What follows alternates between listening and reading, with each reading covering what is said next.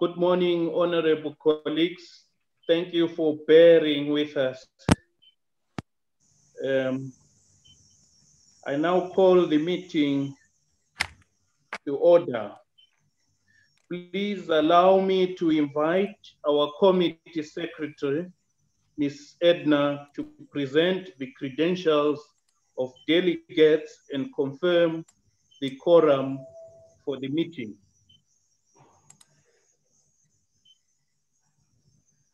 Edna.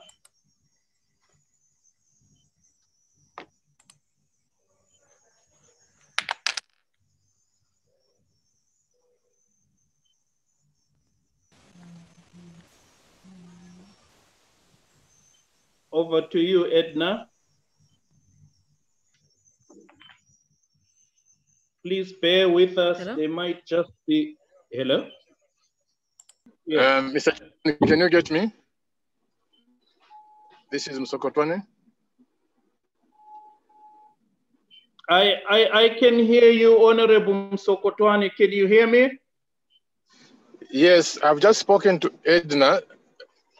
Yes. Telling her that you are trying to contact her, but she says she's unable to hear you. So it must be gremlins in the system there. Honorable Msokotwane, I can hear you, but however, I can't hear the chair. So she's now saying that she can hear me very well, but she can't hear Chairman Ndebele. I just heard her speak, so it must be a problem on my side. I'm trying to check what could be going wrong in my system. All right. Honorable Mendez, can you hear me, Deputy Chair?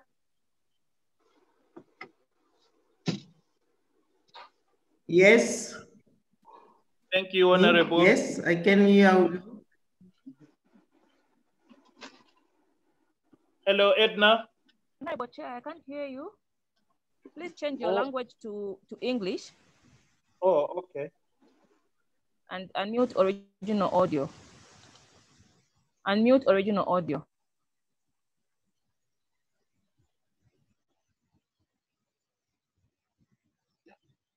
Are we good now, Edna? Yes, Chair, we are. Thank you.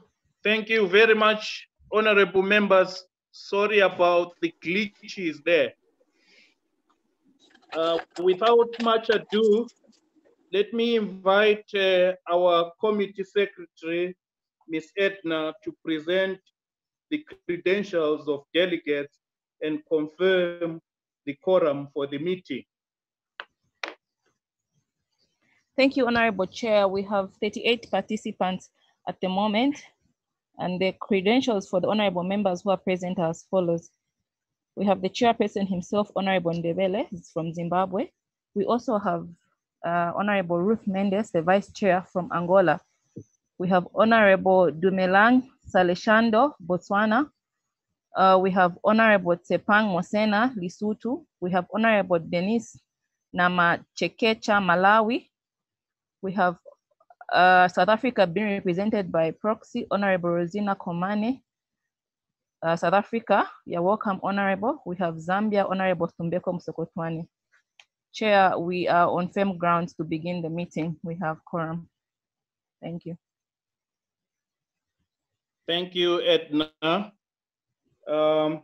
We now move on to the consideration and adoption of the agenda.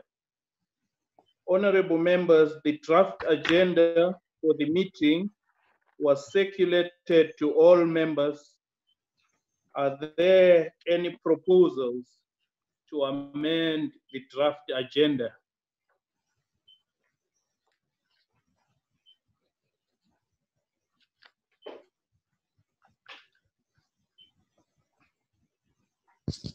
Honorable Chair, if I may, sorry for interrupting you. We have an apology from Madagascar, just for the record. Noted, Secretary.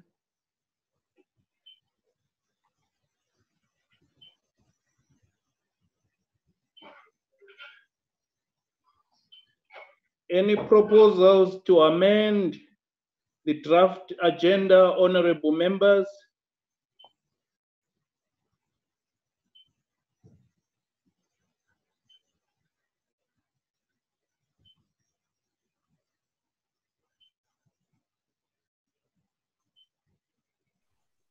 I presume silence. Mr. Chairman, I propose that we adopt the agenda.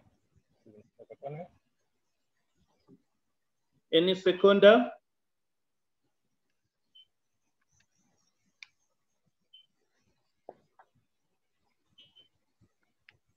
Second.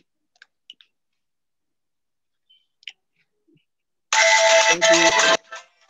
Thank you very much, Honorable Namacheka. Let me remind honorable members to put their mobile phones on silent.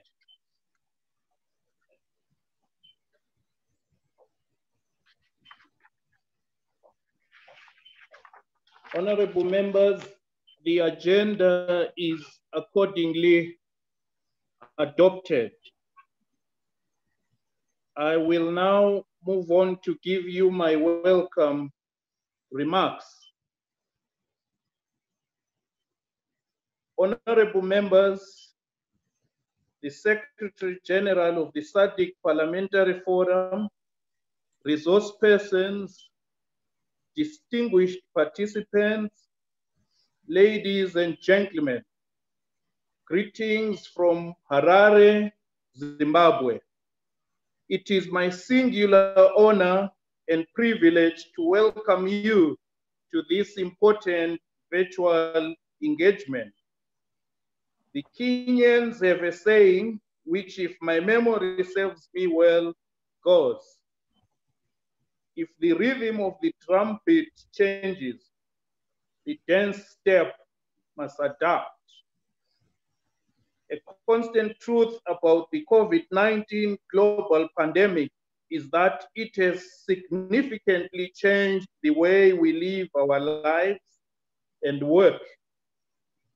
Allow me to begin by commending our SADC PF Secretariat under the stewardship of our hardworking Secretary General, Ms. Poemo Sekoma, for quickly adapting to what is now famously known as the new normal.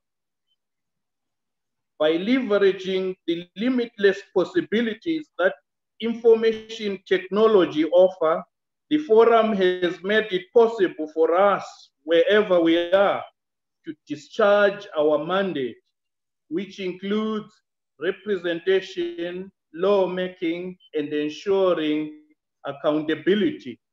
I am sure that honorable members would be delighted to join me in congratulating our own brother, His Excellency Mr. Wivil Ramkalawani, on his well-deserved election as President of the Republic of Seychelles.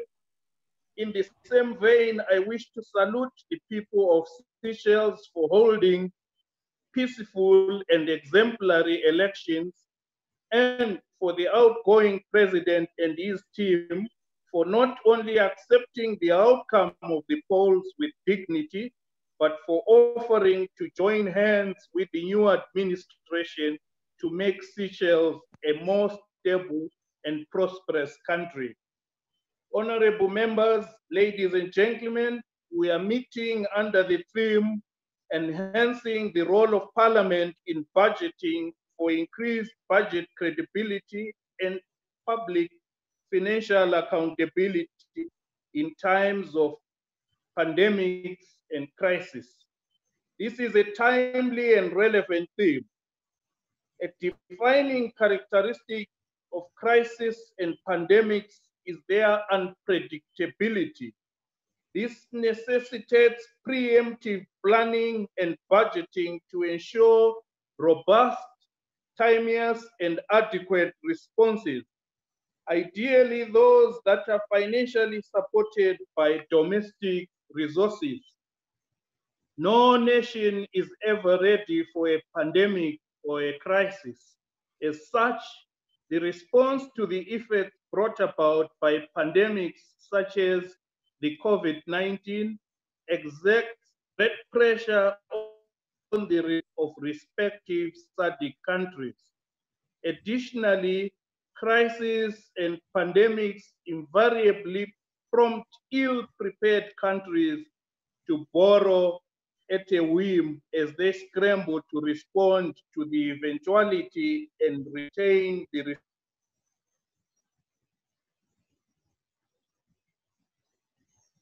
brought about by COVID-19 cannot be overemphasized. A desperate country is a bad negotiator. In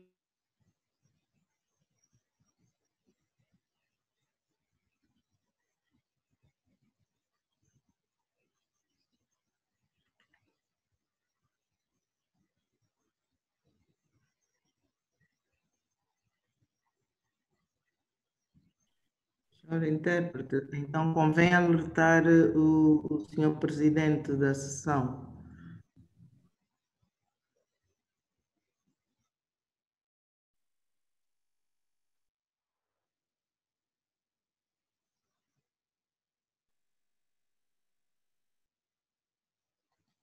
Foi tudo.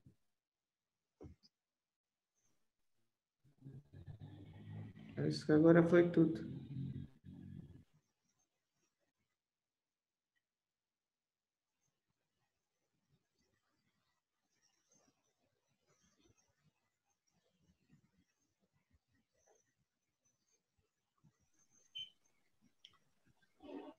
Sorry, honorable members, I lost you for a while.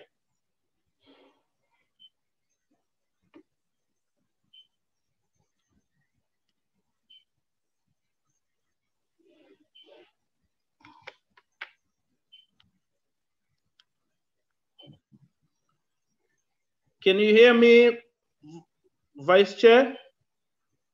Thank you. Sorry about that. It's moving in fits and starts. I'll recheck that.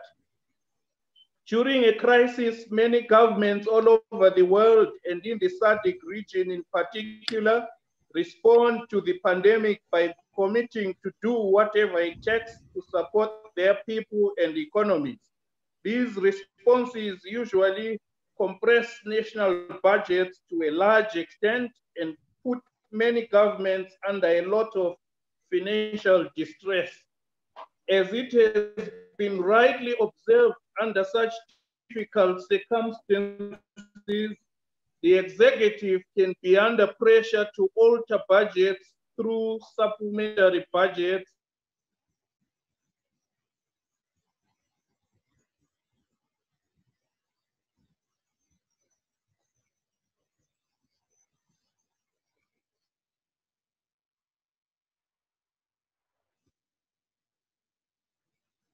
This is where our role lies. Today, even amidst many uncertainties surrounding domestic fiscal mobilization, budget financing from donor funding, and uninformed fiscal projections should be directed towards ensuring that parliamentary budget oversight is enhanced and maintained. Times of crisis call for close parliamentary budget tracking, ensuring national budgets are transparent, public financial accountability is heightened, budget deviations and variations are minimally kept. Apart from helping our member states to always serve for the proverbial rainy day, we must and can ensure that the response to effects of pandemics and crises do not significantly disadvantage our sector in terms of budget allocations and, importantly, budget releases. I am confident that this engagement will enlighten the members of parliament on the tools to use in performing their oversight with respect to budget processes. Permit me to end by thanking all those who worked hard to make this virtual engagement possible. I wish you all fruitful deliberations. It is now my singular honor and privilege to declare this meeting officially open. I thank you.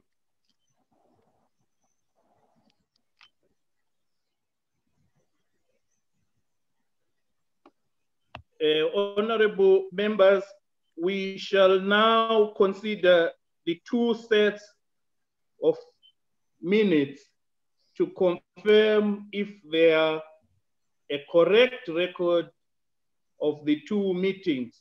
You will be reminded that we met over 2 days, virtually of course. We shall consider the minutes item by item to accommodate any differences in pagination across the languages, starting with the minutes of the meeting that was held on the 6th of July, 2020. I now invite members to make corrections if there are any, item by item.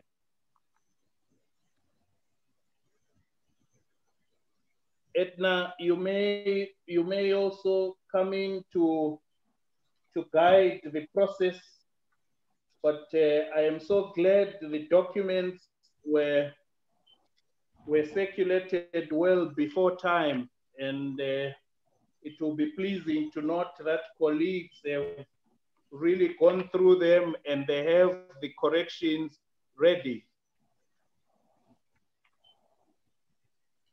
Honorable Chair, maybe you may lead the process by going item by item, starting with item number 1, which is members who were present, and accordingly going to the other items in the minutes. All right. So the first virtual meeting of the Standing Committee on Trade, Industry, Finance, and Investment was held on Monday, the 6th of July, 2020. In attendance were the following members who convened via Zoom: Honorable Egbert Agle, who was chairman then, Honorable Sepang Sita Mosina, who was vice chairperson then, Honorable Ruth Mendez, Honorable Tumelang Saleshando, Honorable Dennis Namachekecha, Honorable Jimmy Donovan, Honorable Marie Joanne Sabrine Tor, Honorable Hlengiwe Mkalipi, Honorable Dr. Tumbeko Msokotwane, and then myself, Anele Ndebele. Absent without apology, the parliaments of Democratic Republic of Congo, Mozambique, Eswatini, and Tanzania were not represented at the meeting. The Secretary General pledged to inquire from the honorable members on their absence. The Secretary General also informed the meeting that the SADC-PF was yet to receive a nomination from the Parliament of Namibia. In attendance, Ms. Poemo Sekoma, Mr. Godfrey, the Secretary General, Mr. Godfrey Zulu of Zambia, Ms. Paulina Kangujiwi of the SADC-PF Secretary.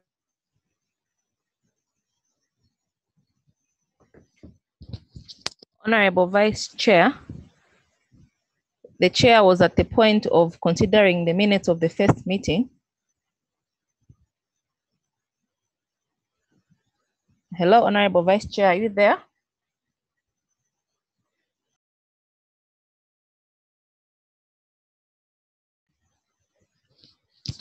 Honorable Vice Chair, I see that you are back. We had just lost the chair and he requested that you take over with chairing the meeting.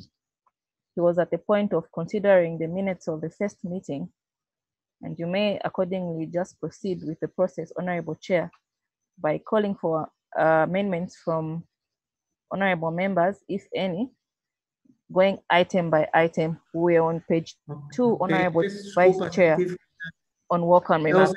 You may continue. Para ir à casa de banho, por isso é que estava ausente. Mas estava uma apresentação da ata da reunião do dia 6, certo?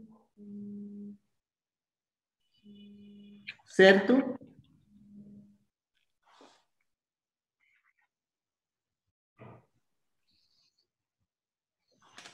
Posso continuar?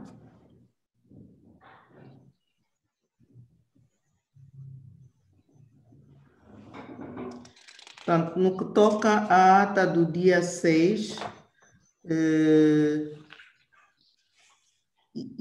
eu considero que a ata foi distribuída com bastante antecedência e, ao invés de apresentar ponto a ponto, vamos página por página e quem tiver algo a referir, então poder pedir a palavra.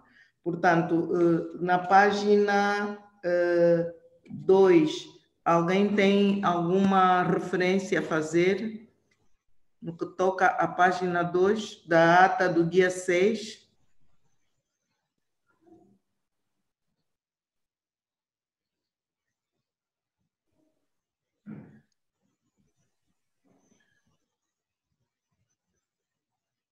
Faz favor, tem a palavra.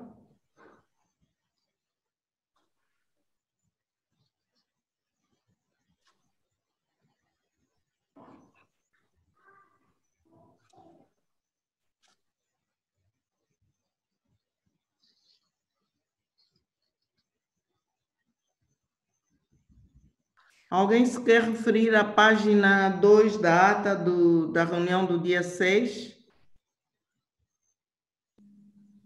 Portanto, como não há nenhum pedido de palavra,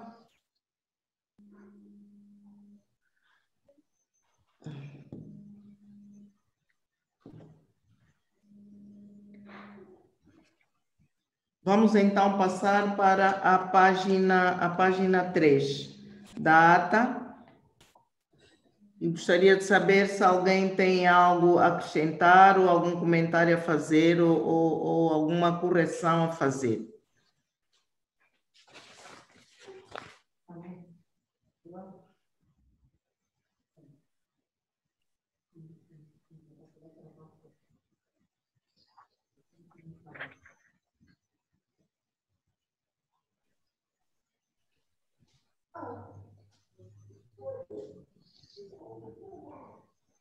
Estou a sentir a reunião um pouco muda ou é impressão minha?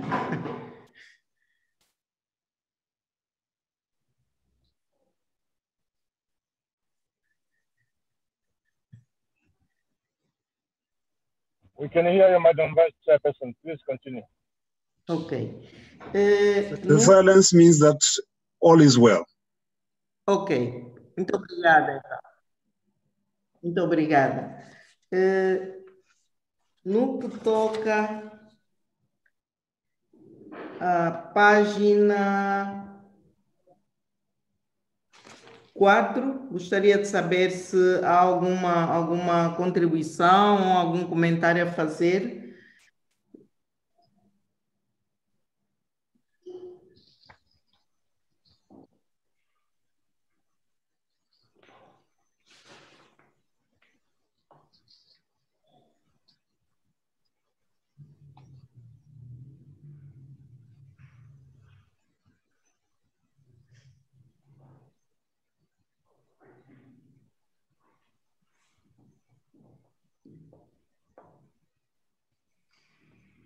Portanto, como não há nenhum pedido de palavra também em relação à página 4, Vamos então passar para a última página, que é a página 5.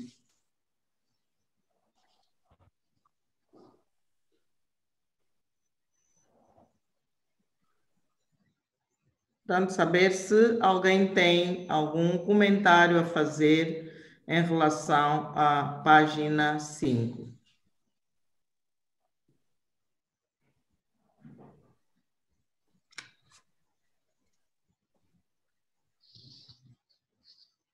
Distintos colegas, o silêncio indica que não temos nenhum pedido de palavra. Parece que temos aqui. Não temos nenhum pedido de palavra.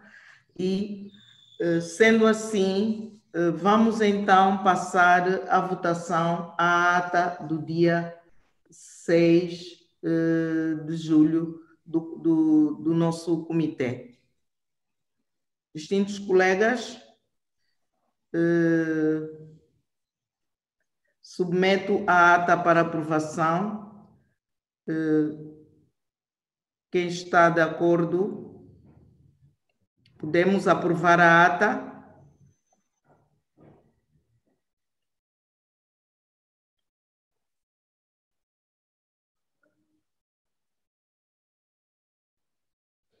Podemos aprovar a ata. Yes, Botswana, I propose that the minutes be adopted. And I second. Chair?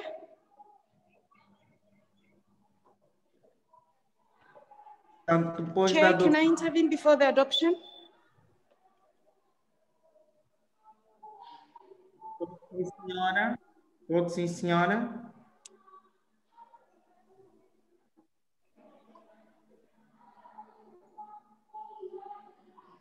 Faz favor.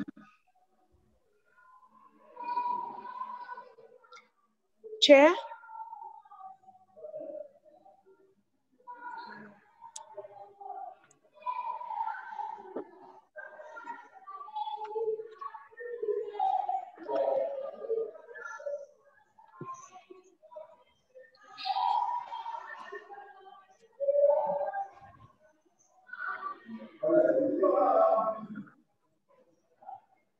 Honorable Zepang? Yes? The chair has given you the floor. Oh, sorry. I'm juggling quite a number of things. I'm so sorry. Thank you, Chair, for the opportunity. I'm still in Parliament, but I'm also trying to participate here as well. Just before the adoption of this minutes, I have a question, unless it's already been addressed, on the fact that we have two sets of minutes. I'm just wondering if it's in order they were two separate meetings, or is it in order that we have two sets of minutes for one meeting? That's just the clarification I need. Thank you.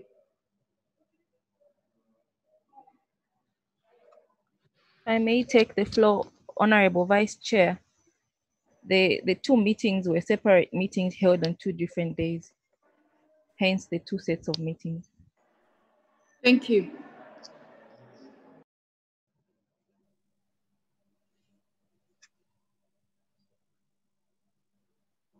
Honorable Chair, Vice Chair, just for the record, Botswana proposed the adoption of the minute, and Malawi accordingly seconded without amendments. We may proceed to the second set of minutes, Honorable Vice Chair.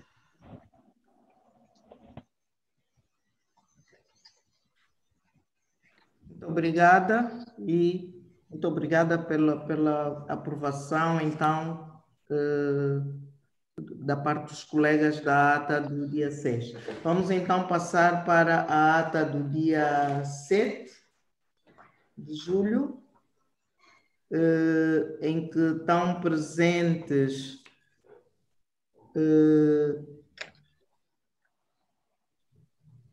Estão presentes 10 países, Seychelles, Lesoto, Angola, Botsuana, Malawi, Madagascar, Maurício, África do Sul, Zâmbia e Zimbábue. e onde temos as ausências de Moçambique, Eswatini e da Tanzânia. Portanto, no que toca à página 1, onde temos as presenças e as ausências e também a direção da reunião, está tudo bem? Alguém quer se pronunciar sobre essa primeira página?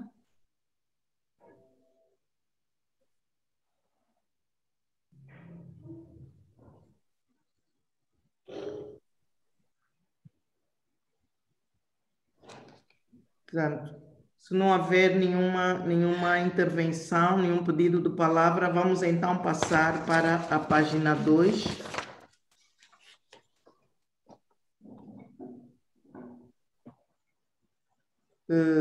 No que toca à página 2, alguém se quer pronunciar?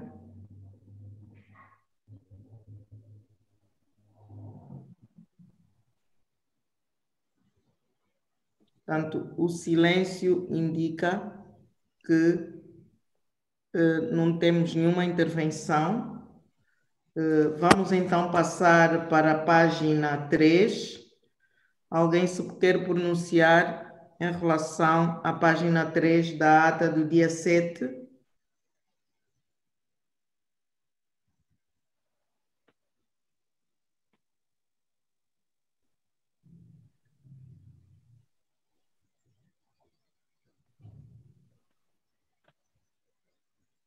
Não temos também nenhum pedido de palavra em relação à página 3.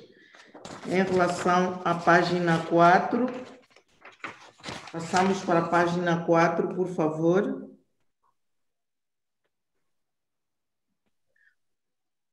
Algum pedido de palavra? Alguém tem algo em relação à página 4?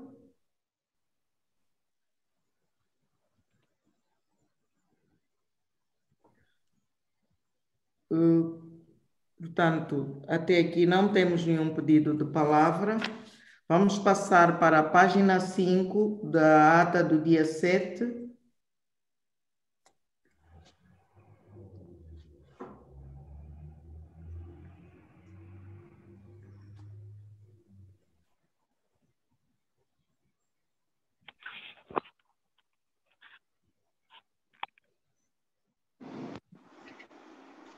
Alguém se quer pronunciar?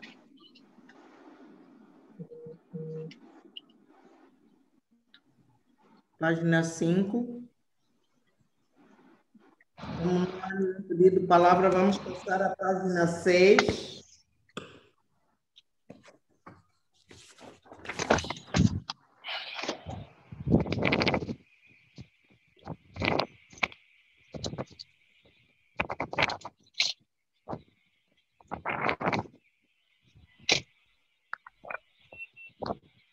Não temos nenhum pedido de palavra aqui em relação à página 6. Vamos passar à página 7.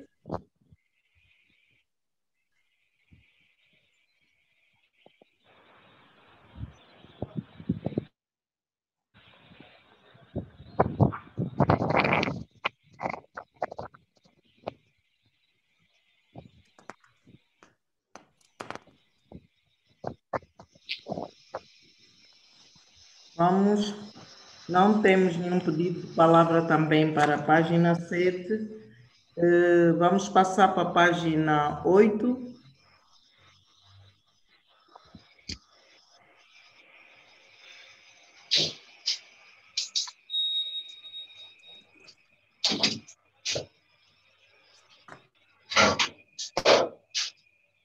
Distintos deputados. Até aqui não houve nenhum pedido de palavra. Consideramos então que estão todos de acordo com aquilo que está apresentado na ata do dia 7, pelo que gostaria de saber quem pode secundar a aprovação da ata do dia 7.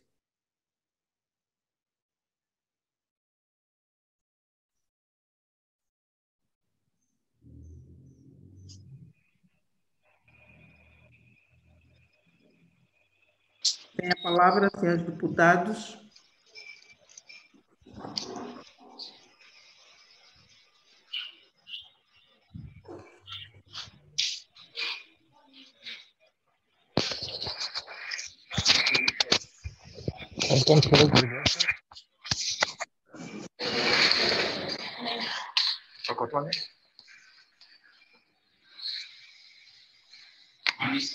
Morning, how are you?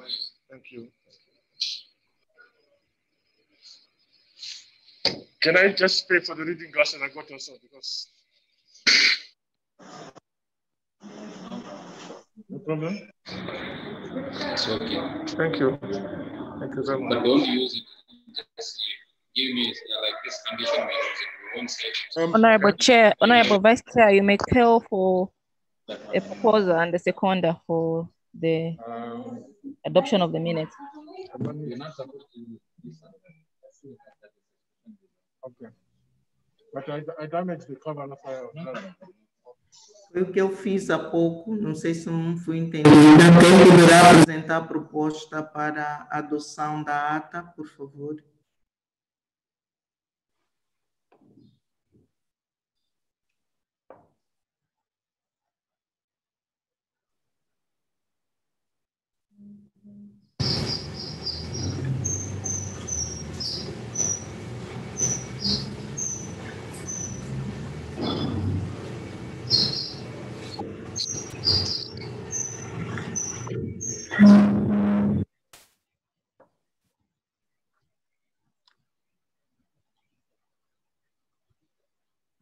Honorable members, the chairperson has invited members to move for the adoption of the minutes.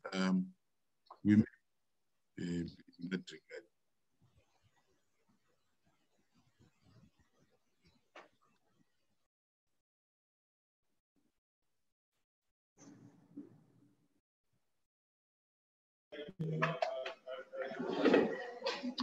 Hello, SG. I'm sorry I just stepped out, but now I'm back in the room. Yes, Chair, there was a request for the adoption of the minutes and a few clarifications offered. Now we need to be proceeding, but I'm not sure what could be the challenge. Secretary General, I propose for the adoption.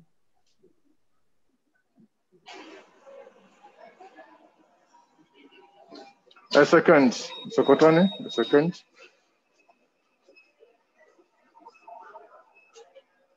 Thank you. Muito obrigada. Vamos então adotar a ata da reunião realizada no dia 7. Está adotada? Estamos todos de acordo?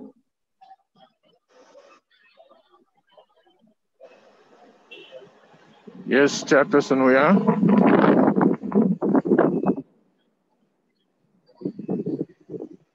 Muito obrigada, muito obrigada. A ata da reunião do dia 7 está então adotada.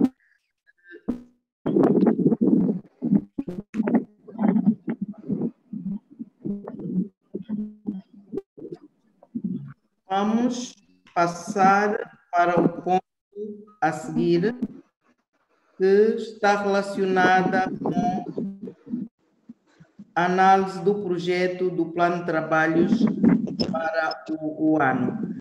Eu queria pedir o secretariado, da comissão para fazer a apresentação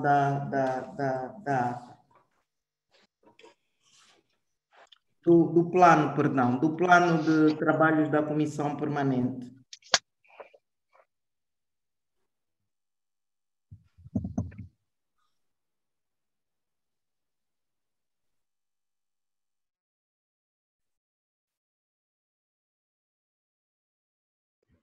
Thank you, Honorable Chair.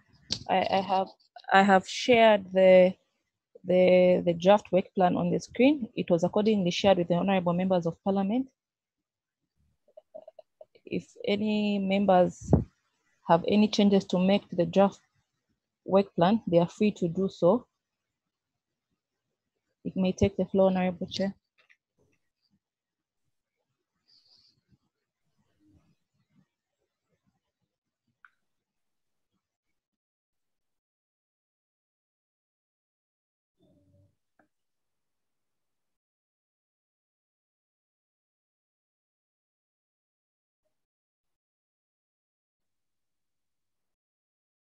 Eu em relação ao plano de trabalhos, eu tenho uma preocupação.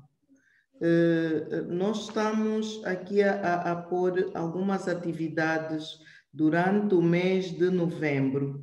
Entretanto, eu queria chamar a atenção aos colegas, não sei se também têm esse problema, mas o mês de novembro para o Parlamento angolano é o mês em que nós aprovamos o orçamento. E há uma série de atividades à volta da aprovação do orçamento.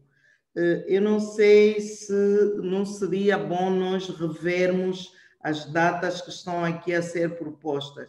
19 e 20 de novembro, 26 e 27 de novembro, que são de facto datas que, pelo menos a nível do Parlamento angolano, chocam com aquilo que é o processo da aprovação do Orçamento Geral do Estado para o próximo ano.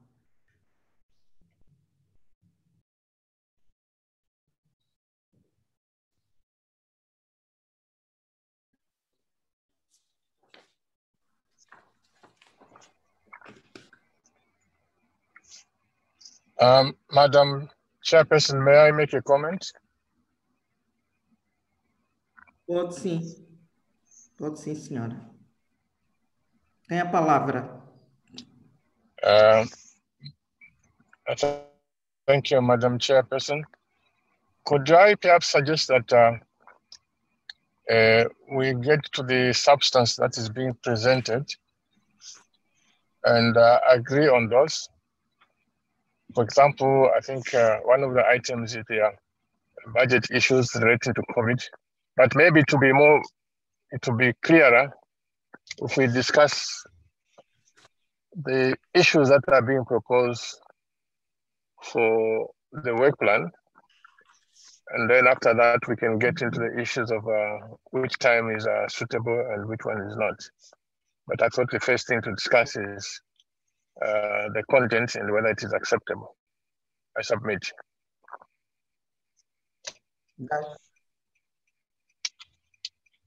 De acordo, completamente de acordo, sim, completamente de acordo.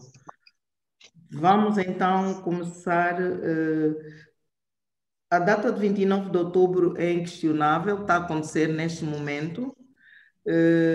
O ponto, atividade número 2, curso de curta duração sobre leitura e interpretação de acordos comerciais internacionais. O caso do Acordo do Comércio Livre Continental Africano, pelo Centro de Direito Comercial. Gostaria então de saber se, em relação à atividade número 2, estamos todos de acordo que ela seja realizada nesses moldes.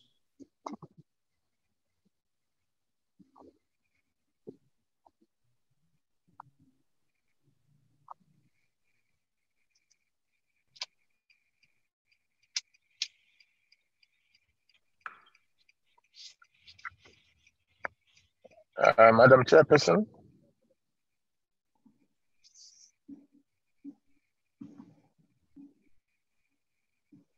I do propose that I agree with that particular item. I think it will be an important one for us to, now that we are getting into the free trade area, for us as parliamentarians to be schooled on how to understand the agreement. So for me, that topic is important in that sense.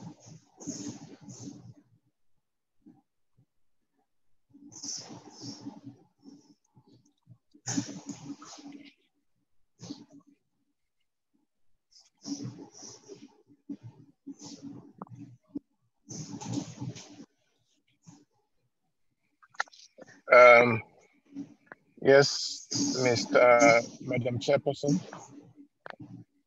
I was saying that on the part of Zambia, we are comfortable with the suggestion that this activity on how to interpret the trade agreement under the free trade area, such an activity will be good so that we can be schooled, so that we can be educated on how to interpret the agreement. I submit.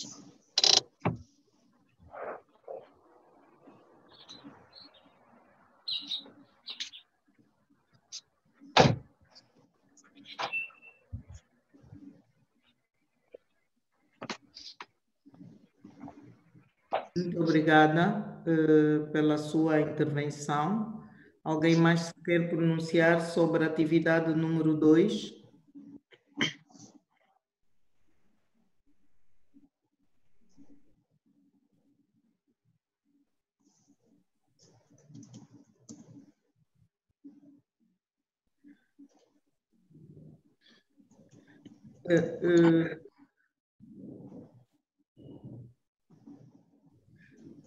Tem a palavra a senhora secretária-geral.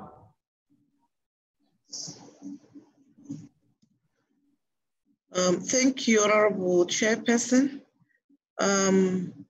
I apologize for the clash that seems to be happening in most of our parliaments who are looking at the budget. However, I would like to indicate that this particular course on the free trade area was supposed to be held earlier, around July, if I'm not wrong. It was postponed, and a date that was found suitable was the one that is reflected here. Also to indicate that this course was by registration. So those who were interested in participating in the course actually were made to apply for this course, and the course was oversubscribed to about 70 or more participants. I therefore wish to put this before the chairperson to consider the planning that has gone through and those who have already registered and confirmed their participation in this regard. I thank you, Chairperson.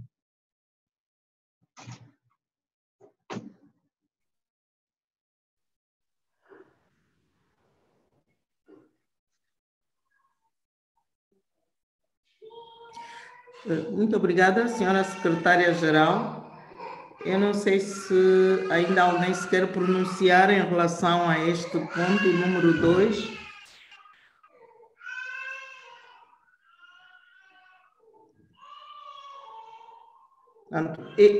Da minha parte, eu também considero ser importante essa atividade. Não está em causa a importância da atividade. Ela é efetivamente importante e mesmo porque nós queremos participar, por isso é que eu pus a questão da sobreposição de datas. Nós vamos, então, eu sou da opinião que vamos deixar essas datas que estão aqui propostas e depois cada um de nós, de acordo com o programa dos nossos parlamentos, poderá ver então como poderá participar. Se tivermos todos de acordo, portanto, considero que em relação à atividade número 2, ela é importante e de facto ela deve constar aqui do plano. Só precisaremos depois pontualmente ver como fica a questão das datas em função dos processos de aprovação dos orçamentos nos nossos parlamentos. Não sei se alguém mais se quer pronunciar, mas se não tiver mais nenhuma intervenção, passemos então para a atividade número 3. Honorable Chairperson, if I may, I would maybe suggest that those parliaments who would have loved to attend and could not attend should kindly make their applications so that we may discuss with the Institute for a separate cost to be considered. at a date that can be mutually agreed upon. We are not promising that this will be approved, but since we are in partnership with this particular organization, they may consider like they did a special dispensation for us to move this particular training to this date. I thank you, Chairperson, so that we do not leave out some parliaments that would have wanted to participate. But the key in this process is to make the application so that we are able to approach the organization with names and those who are interested. Thank you.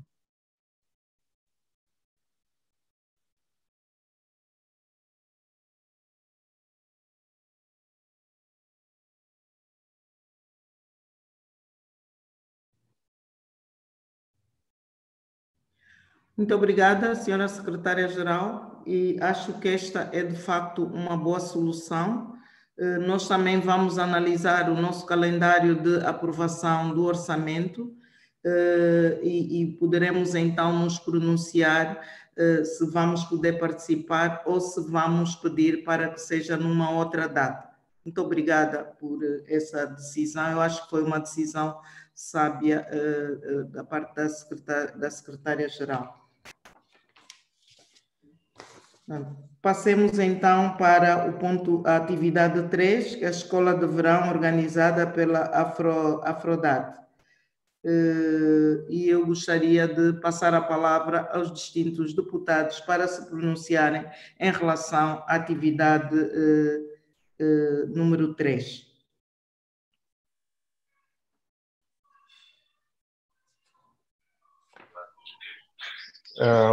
Madam Chairperson, can I come in? Yes, ma'am. Sure, it is that the police headquarters, they are being given bond.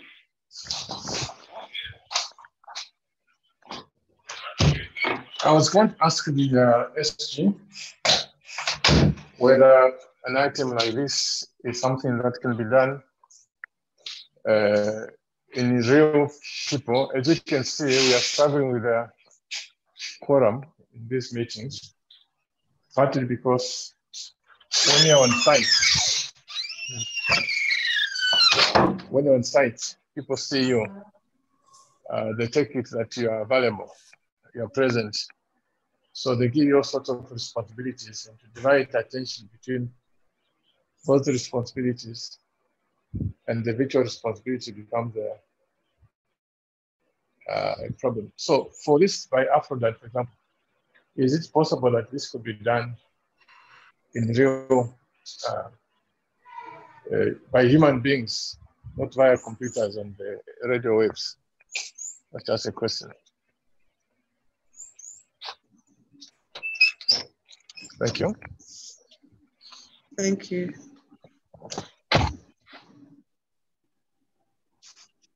I'm awaiting the chair's instruction to.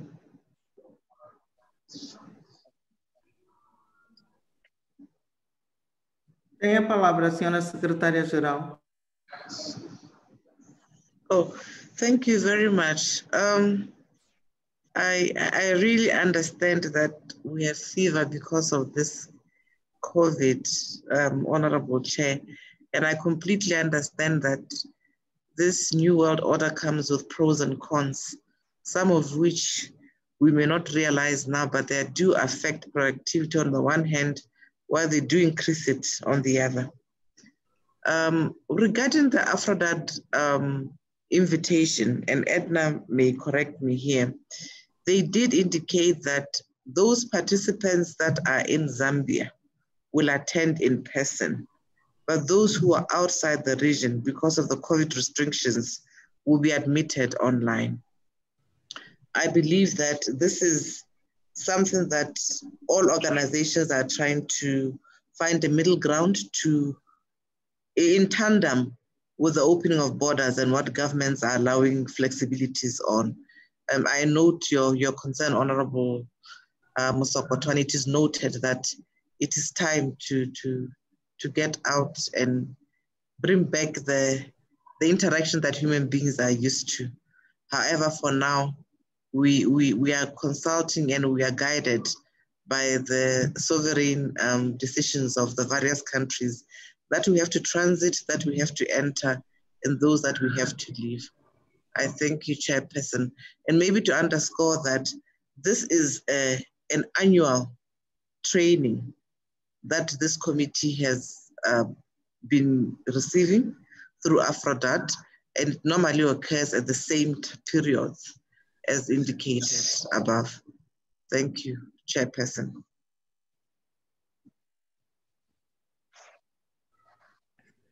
Muito obrigada, senhora secretária-geral. Alguém mais se quer pronunciar sobre o ponto 3, ou atividade 3 do nosso plano, da proposta do plano de atividades? Faz favor, tem a palavra. Me parece que alguém está a pedir a palavra. Não. Não tenho aqui nenhum pedido de palavra. Vamos então adotar, isso é um compromisso, como vimos a secretária-geral dizer, é um compromisso que já temos com a Aphrodite e a data tem que ser esta. Os senhores deputados que se encontram na Zâmbia participam presencialmente e os restantes membros dos outros parlamentos deverão participar online. Portanto, em relação a esta atividade, como ela decorre de compromissos que o secretariado da SADC, que a SADC tem, for parlamentar da SADC tem, em princípio ela está aprovada, vai constar aqui do nosso plano de atividades. Passemos então para a atividade número 4, rever o estado de ratificação do protocolo da SADC. Alguém se quer pronunciar em relação à atividade número 4?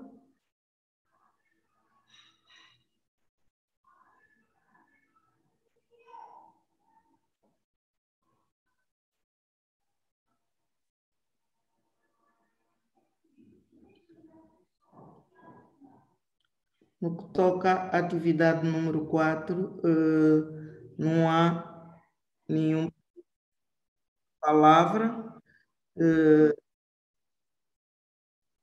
Me parece que estamos todos de acordo. Precisaríamos só depois de ver qual é o prazo limite, apesar de estar aqui como prazo ainda a enunciar, mas talvez depois fosse bom fazermos constar o prazo limite para termos a conclusão desta atividade. Por fim, temos a atividade número 5, workshop de partilha de ensinamentos sobre os postos fronteiriços de passagem única. Eu gostaria de saber se alguém se quer pronunciar sobre esta atividade.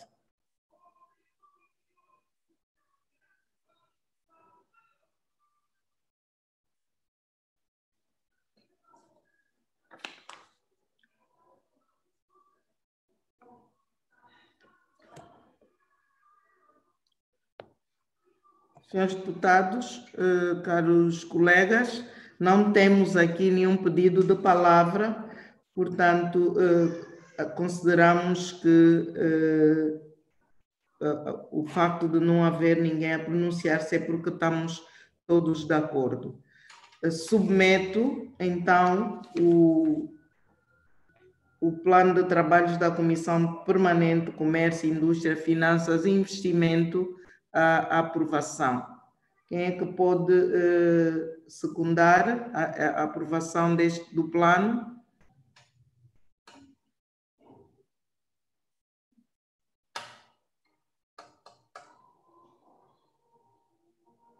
Parece que ficamos sem som. Senhor intérprete? Senhor intérprete?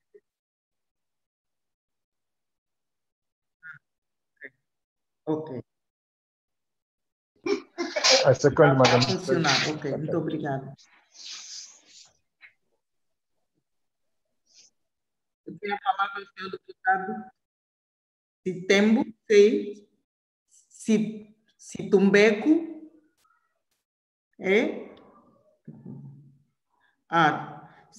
tem a palavra, senhor deputado Situmbeco. Correct, yes, I second.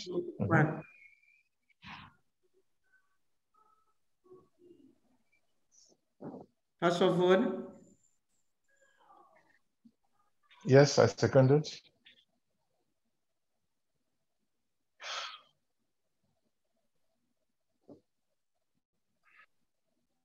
Muito obrigada. Muito obrigada. Adotamos então o plano de trabalhos da comissão, a proposta que nos trouxemos inicialmente. Está adotada o plano de trabalhos da comissão permanente do Comércio, Indústria, Finanças e Investimento.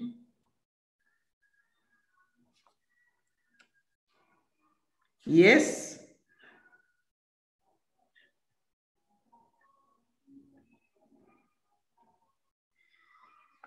Hoje está difícil.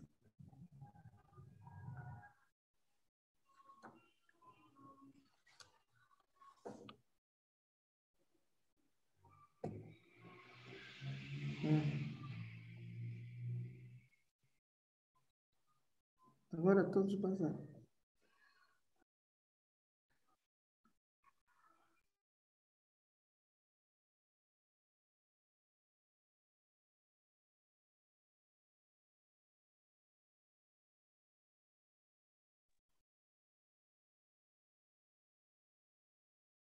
Ok, não, estava a dizer que até as caras estavam a aparecer até aqui, todas desapareceram. Eu gostaria de saber da secretária-geral se de facto temos condições de continuar essa reunião.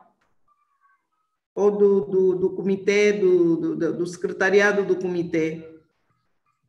Se temos condições de continuar esta reunião. Por favor, pode saber deles.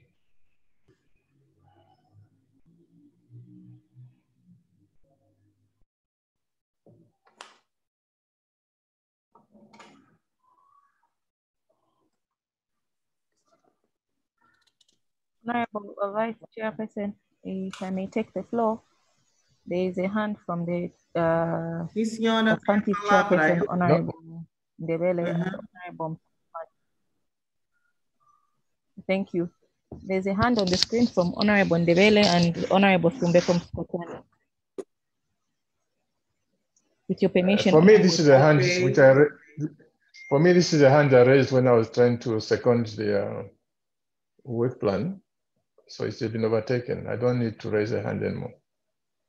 Oh, okay. I still see a hand from Honorable.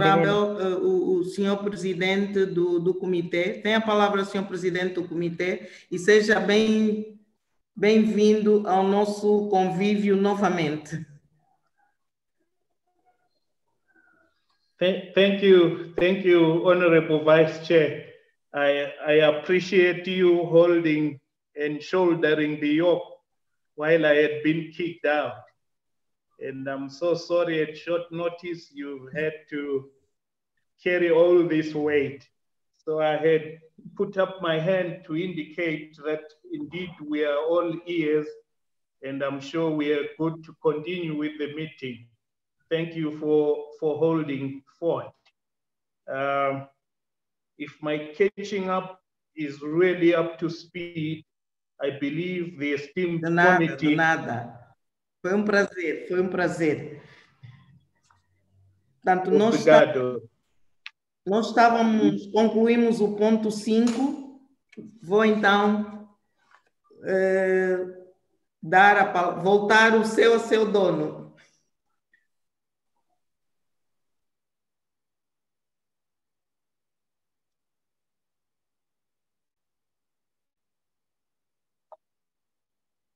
Thank you very much, Vice Chair.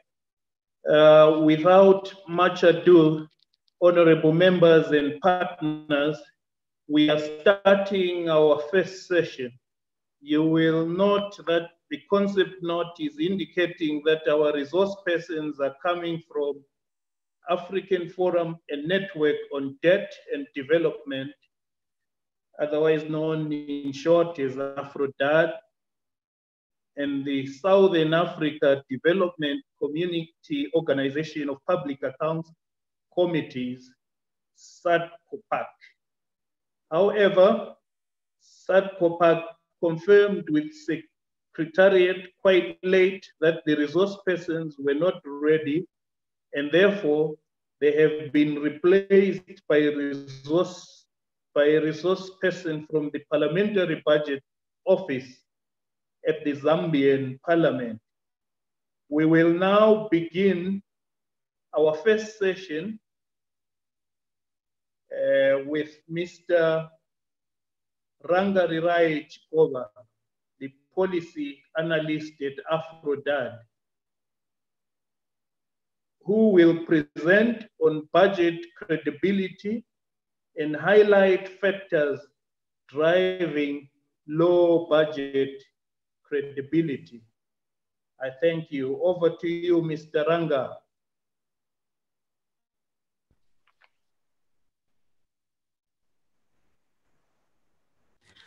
Okay, thank you very much, Mr. Chair.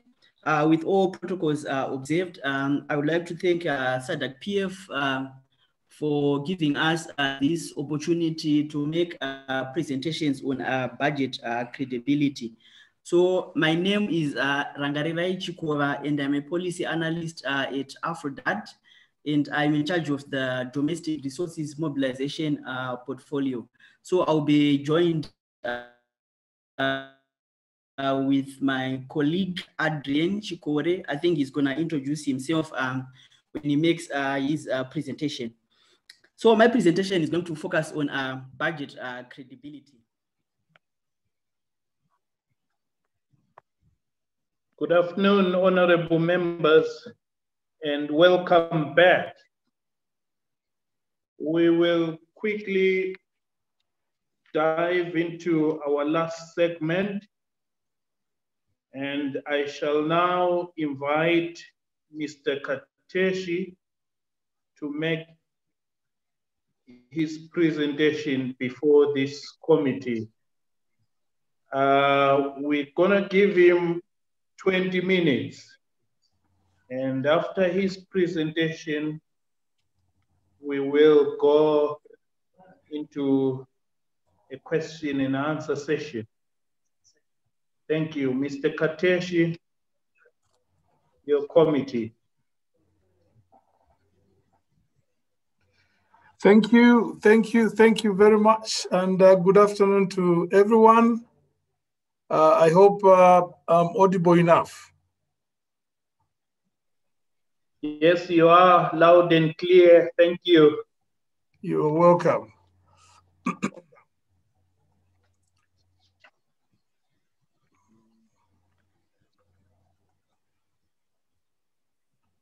You may proceed. We're all good. Okay.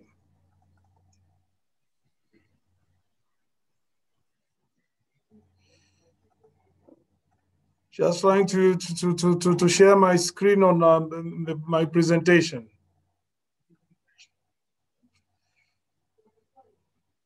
Great, take your time. Okay. Yeah, but I'm eating into I'm eating into my my time. Okay. I'm sure honorable members are going to be generous. Thank you. Thank you.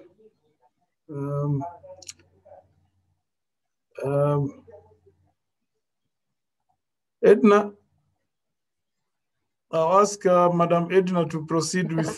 Can I help you share the screen? Yeah, just bring it up. Yeah. Okay.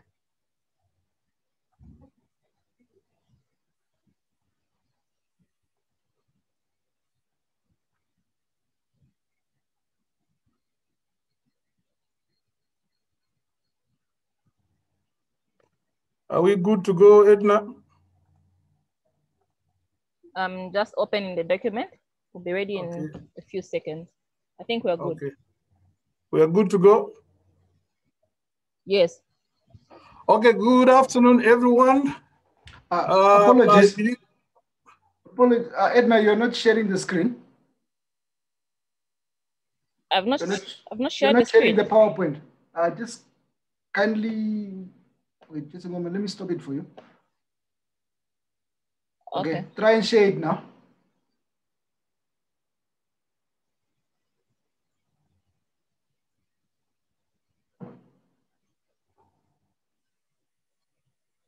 Okay, how's that? Yeah, that's good now. Just make it. Okay, are we good to go? I'll stick to my 20 minutes. Don't worry. Yeah. So my role this afternoon is to share some thoughts on the role of Parliament in budgeting and oversight, with particular reference to COVID-19 pandemic and other crises. My name is Fitzgerald Kateshi. I work in the Parliamentary Budget Office in the National Assembly of Zambia. So I'll start with a quote from some experts who work in the IMF regarding accountability during a crisis. They say, do whatever it takes, but make sure you keep the receipts. So as much as an emergency and— Kindly move the PowerPoints. The PowerPoints are not—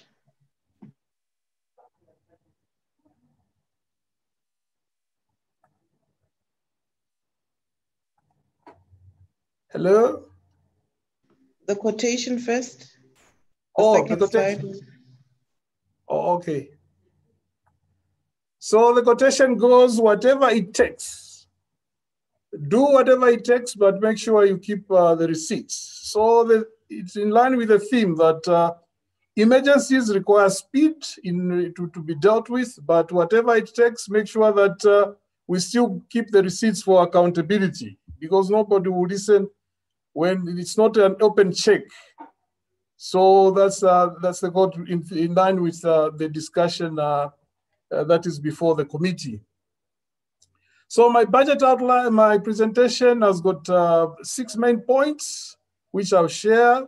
I'll briefly touch on parliamentary oversight, role of the Parliament in the budget process, overview on crises, then accountability challenges, oversight during a crisis. Then we'll end with sharing some thoughts on how oversight can be enhanced in time of when we are faced with a crisis.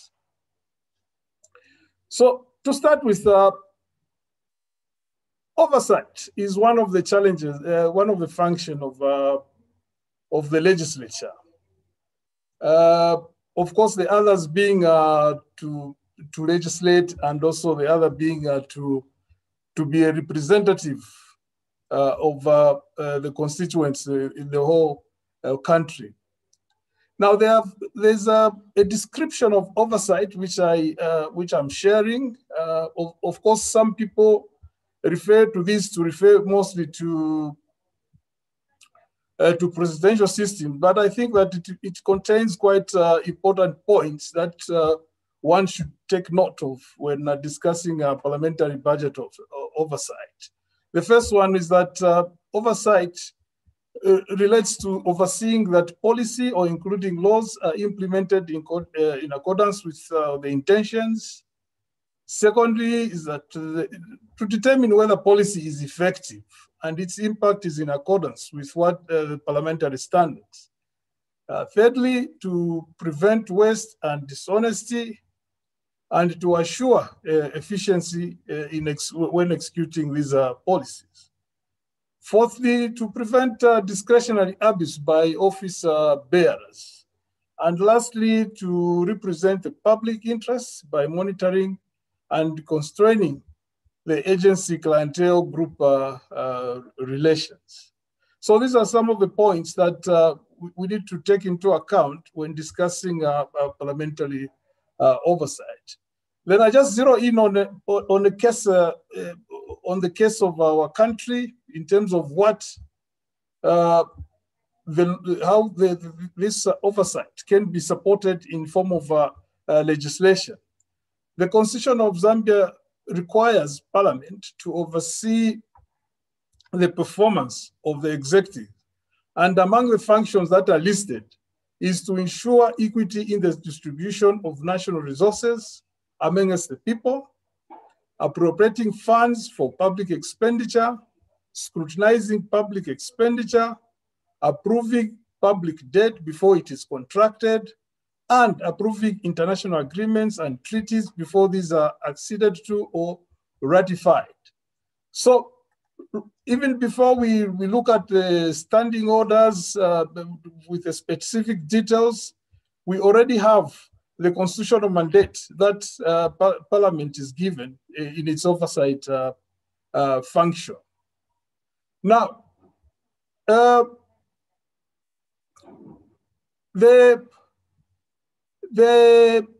main issue in the discussion today is basically the role that Parliament will play both in budgeting and oversight. So in terms of the role that Parliament plays, traditionally, the visible stages are at the approval stage, and of course at the audit stage, when we receive reports of the Auditor General, and the public accounts is very active when scrutinizing them. But Parliament ideally, particularly in the new dispensation, should be involved at all these 4 stages of the budget process. I'll start with at the formulation stage. Most countries have adopted the medium-term planning and budgeting strategies. So at the formulation stage, most parliaments are given the opportunity to interrogate the medium-term expenditure frameworks. So in there, Parliament has got the opportunity to appreciate what the policies of the government are in the medium term, and in there brings in an opportunity to appreciate what the executive intends to deal with some of the issues that may be affecting a particular country. And in this case, we're looking at issues to do with a crisis or a pandemic like we have now, the COVID situation. So in the medium term, if it's particularly for recurring issues that affect a nation, the Parliament may appreciate what the policies are that deal with these things in the medium term. So at formulation stage, there's a window that of engaging Parliament when discussing or interrogating the medium-term expenditure frameworks. The approval stage, of course, is one of the traditional stages that people are very familiar with, in that the budget is presented to Parliament. So during this stage, at least Parliament has got the opportunity to check the priorities, and this can be linked with the strategies and other issues that relate to pandemics and crises, those that, particularly those that are regularly happening, as we shall discuss later on in the presentation.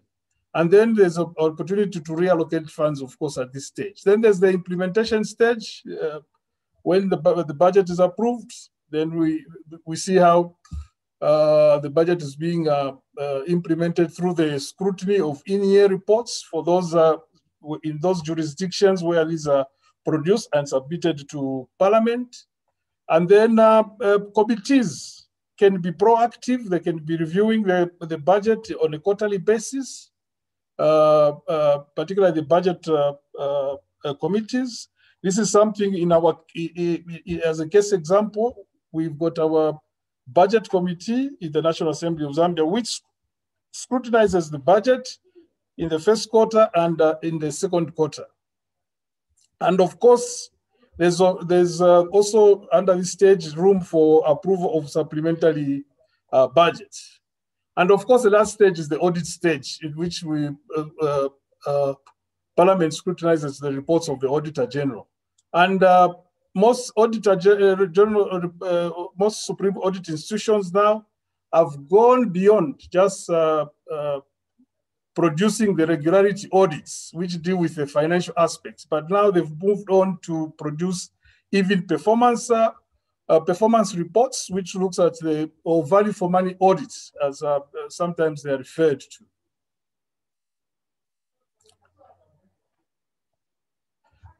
I now come to the issue of the main gist of the discussion, the crisis, accountability during a period of a crisis.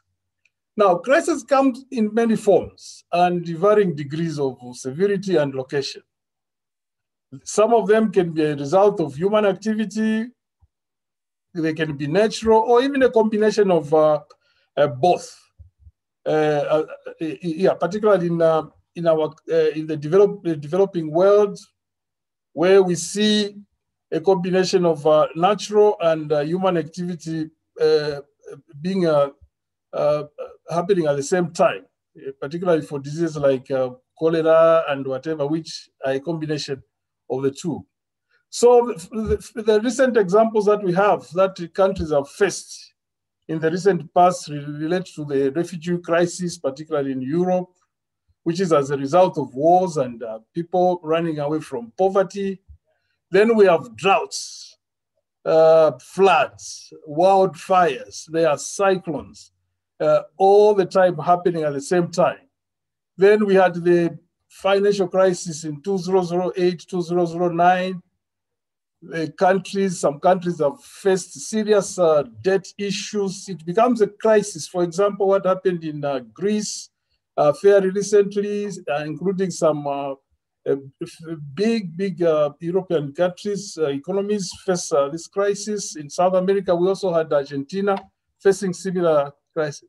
Then we have the issue of disease.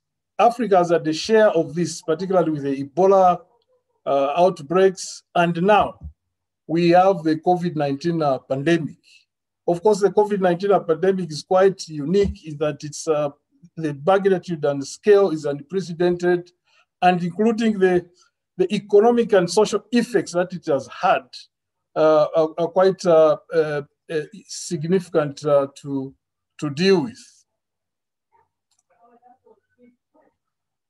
So in terms of the accountability that comes, the accountability challenges that are faced, of course, naturally, when a government faces a crisis or a pandemic, they come up with measures to deal with this. And the measures may include some of the fiscal and monetary policies that we've been reading about, and some of them we experience in our own respective countries, of what the governments have, the various governments have done to minimize the impact of the COVID-19 effects. Now, usually huge amounts of resources are immobilized domestically and externally to deal with this crisis. Within the domestic economy, most businesses come up with all sorts of assistance to assist the government. Now, with this huge amount of resources that comes the challenge, the challenge of accountability. Depending on how the PFM, public financial management laws, are couched, this can be easily dealt with if the systems are straightforward. But where there's an issue of weak institutions, this can be quite a challenge. The experiences, some of the documented experiences from what countries experience, particularly in Africa, when dealing with, for example, the Ebola outbreaks, point to certain reasons why the accountability challenges emerge. These include, the large scale spending, large scale, because there's a crisis, so there's need for more expenditure to deal with triggers rent-seeking behaviors in human beings. Then there's the issue of uncoordinated involvement of many actors. There'll be certainly many actors. And if these are uncoordinated, it creates opportunity for inefficiency and leakage in the use of utilization of resources. At the same time, because it's an emergency, it's a crisis, there's need for speed in implementing the interventions. But as you do this, this tends to result in certain public financial management regulation being relaxed, particularly those relating to procurement, those relating to accounting for extra budgetary funds. Remember that there will be so many donations, there will be so much aid that comes, but this will be, most of them will be outside the normal budgetary controls. So this becomes a challenge. And then, of course, there's the ex post verification. After everything has been done, the Auditor General still has to go through these documents in order to assist with just how, whether they were in conformity with the financial regulations that are in existence. However, despite these challenges, there's still need for enhanced oversight during times of an emergency or a pandemic or a crisis, whatever we can call it. It does not mean that a crisis does not entail that the executive should have unfettered powers to do with the challenges. Of course, legislative bodies face the age-old dilemma that they are not specifically bodies that are built for speed action, but any emergency requires them to act with dispatch. So they may not be as fast, but in case of an emergency, we still require that legislatures should be able to run with what is currently happening. I'll give a specific example of how this is possible based on our experience here in Zambia. We have a provision that requires that if there is need to incur expenditure that is unforeseen and is in form of an emergency and it cannot wait for the normal parliamentary system to approve it. The provision the Constitution of Zambia has a provision which requires a parliamentary committee to approve any such excess expenditure within a period of 48 hours after it is presented to them. So under this, the president will issue a warrant to incur that expenditure that was not originally approved, but is necessary for the smooth running of the economy in terms of a crisis. So we see this window that has been created that Parliament can approve such expenditure within 48 hours. So that it is possible to work at this speed. However, the most important thing to that is that Parliament needs just to scrutinize the allocation of donated resources. They're quite significant in many cases. Not only that, like under the current debt service suspension initiative, there will be savings. There are savings that arise from the debt relief.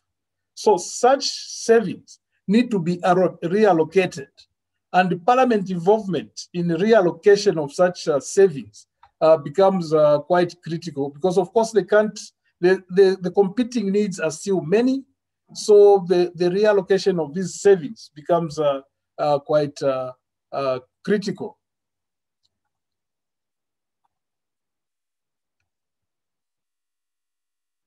So what mechanisms can members use, or what mechanisms can be used for this oversight in terms of a crisis? Of course, we've heard, and I'm sure this is the case in many countries, of these multi-sector approaches to deal with crisis. However, I think it's important to note that if Parliament is not involved, then these multi-sector approaches become incomplete because Parliament is actually a main stakeholder. So this underscores why parliamentary oversight in terms of a pandemic like COVID-19 still remains critical. So Parliament needs to be a real-time player. At the same time, it also needs to be an expert stakeholder when dealing with the crisis. So when the crisis is being managed, Parliament needs to be involved in a way. Even post when the crisis is over, we need to account of what we did and how the resources were how the resources were used. So some of the existing mechanisms, which are still very valid in terms of when faced with a crisis, includes the parliamentary committee system. We have questions that members can raise to the executive. Motions can be moved by members. The public can bring petitions to Parliament to take certain actions. So these are some of the mechanisms that are still very much valid and are in place in most parliaments. So my last bit is really to share on how can this oversight be enhanced. Firstly, after the 2008-2009 financial crisis, there was a heightened interest in establishment of specialized units within a parliamentary system and even outside in the executive arm of government, particularly the independent fiscal institutions for which the parliamentary budget offices belong. So there's need to establish or capacitate where these are already established, these offices and research units to assist members in their oversight functions. Then, of course, like I mentioned, Parliament needs to be an active player during a crisis, and it is important that parliamentary committees need to be more active during a crisis. And one of the issues that has been identified in which this can be enhanced is enhancing the capacity of committee clerks. Of course, members are also involved in there. Thirdly, there's need for more collaboration, closer collaboration with civil society organizations.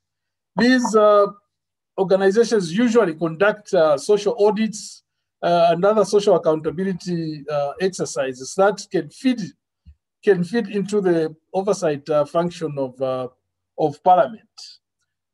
Here, just giving an example here, what the business community did in Zambia, they came together and formed a task force, which they called the Business Council COVID-19 Emergency Task Force. So this was made of various professional bodies and the business community to just assist the state to deal with the COVID-19. Then there's audit institutions. The offices of the Auditor General also should conduct special audits on any program that the executive comes up with to deal with any crisis. Then lastly, any crisis resolution process needs to be transparent. All stakeholders should have access to information. We've seen we've seen an improvement under the COVID-19 in that you see a regular update on the expenditure side of how much has come in and how much the government is spending during the crisis. But it's important that all institutions that are involved in dealing with this crisis make information available to all stakeholders so that through them, they may at least participate in the parliamentary processes. Yeah. Lastly, is that this oversight function of the executive function of the legislative oversight over the executive during a period of crisis needs to be codified if there's any ambiguity in the role that Parliament can play, this will only tend to enhance the executive power. It will give more power to the executive to conduct certain programs, minus with minimal intervention by the executive. Moderator, I think I'll end here just to allow for more questions and answers.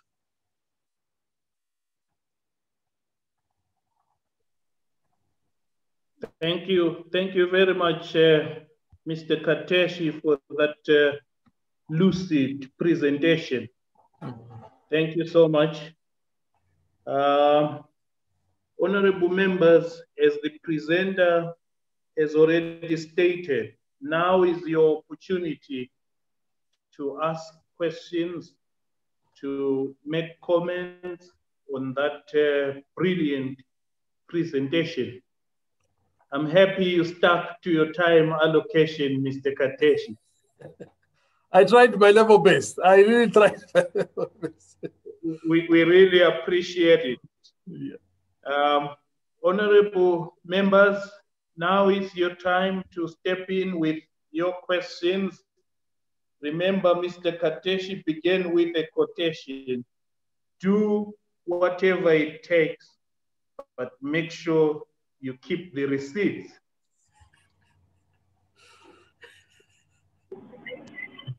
What do you think?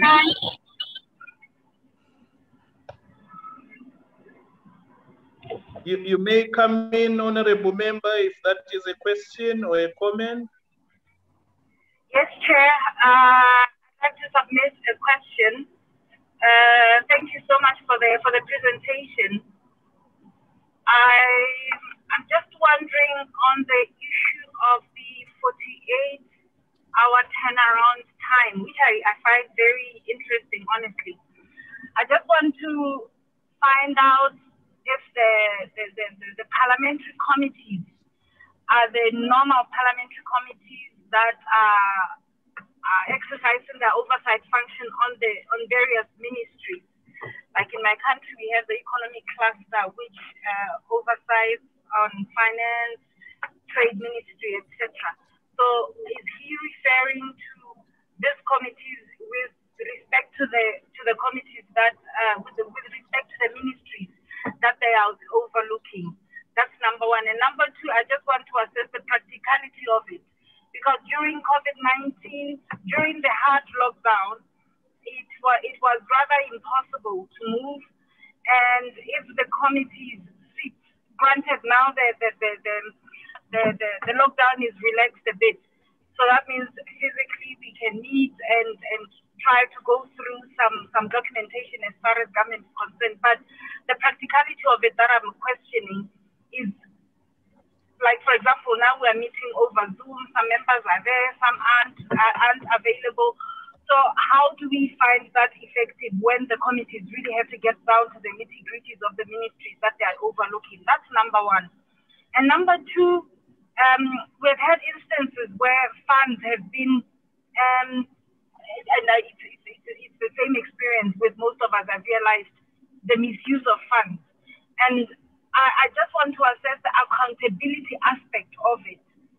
How do we address it? Because in my case, Lesotho, we have not until today had a situation where we scrutinized the usage of the budget vis-a-vis COVID, and I don't think that is proper, or that is in line with how we should be doing things.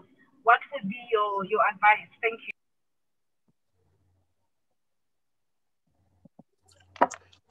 Moderator, can I proceed to answer? Yes, with pleasure, Mr. Kateshi. Okay. Thank you, Honorable Member, for that, for those three. I think I picked out three issues in there, which I'll touch on. The first one related to, are we talking about the normal committees that we have, or we need to have an ad hoc or specially constituted committees? If time allows, specialized special committees would be the best, because Parliament would know, would have the privilege of constituting a team looking at the various capabilities of members to deal with a particular crisis. However, like I mentioned, we are faced with an emergency. So again, any delay in constituting a committee may support, a view that maybe Parliament slows down interventions. So the use of existing committees, depending on the type of crisis that we have, may be the best way to go. So if it's such the situation is that it needs an urgent intervention, then using existing committees would be the best. Because constituting a specialized committee, you definitely need a bit of time. Now, there's the issue that when, during the hard lockdown, there was minimal physical contact. Yes, I admit that initially when all countries were trying to minimize the impact of COVID, we all, certain measures had to be taken. Of course, we suffered in the process, but I think with time, it has been realized now that we can use ICT platforms to do quite a lot now. A committee, once constituted or given the mandate, they can virtually meet and make a resolution. This is already happening, including passing a very important decision. Like I mentioned, when we had a warrant to deal with excess expenditure to deal with the COVID-19, the committee, when it first sat, they sat virtually and the decision was made. And the executive was able to proceed, minus members physically meeting. So with time, we've learned how to conduct our business. Then thirdly, it's the issue of misuse of funds. And an example has been mentioned, like the case of Lesotho, where I think there was some emergency program to do with an emergency, and the funds were not scrutinized, the use of the funds. This is why I mentioned that there's need for Supreme Audit institutions to have the mandate to conduct special audit on such programs. I know that in our case, we have not seen one report, but there was a constant statements by the Auditor General that they were scrutinizing the donations as they were coming in and being utilized particularly by the Ministry of Health in dealing with some of the issues under COVID-19. So those were just statements. We haven't yet seen any report yet, but I believe that it will be out, which the Public Accounts Committee will definitely will scrutinize in detail. So I think the main important issue is that Auditor General's report, the Auditor General's office should have the mandate to produce specialized audit reports beyond the regularity reports that we are used to. Thank you. Thank you, moderator. Thank you very much, Mr. Kateshi. Honorable members, it's still your time. We're waiting for your comments and questions.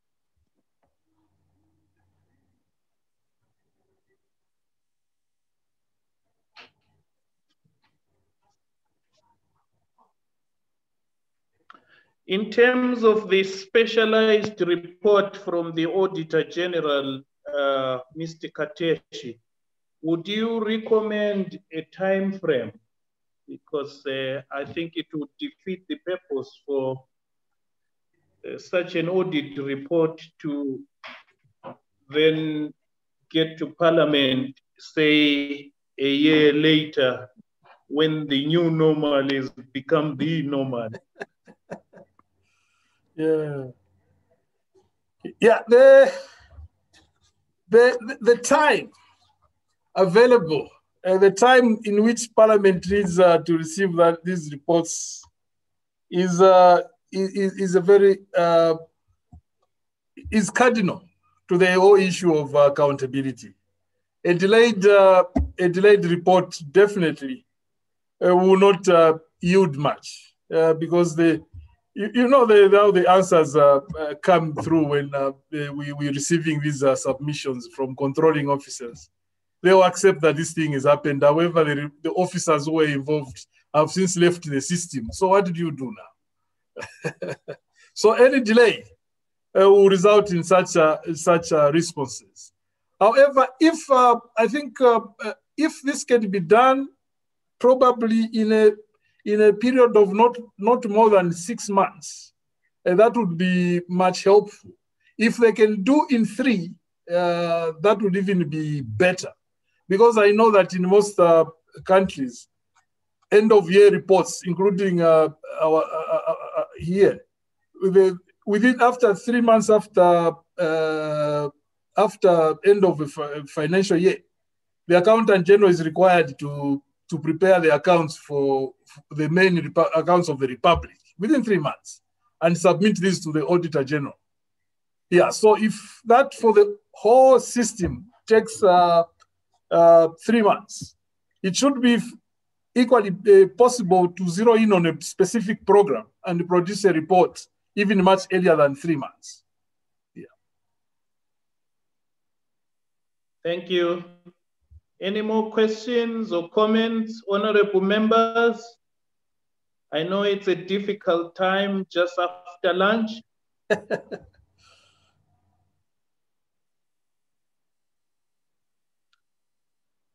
Well, I presume there are no more questions. I would like to thank you, Mr. Kateshi, for that brilliant presentation.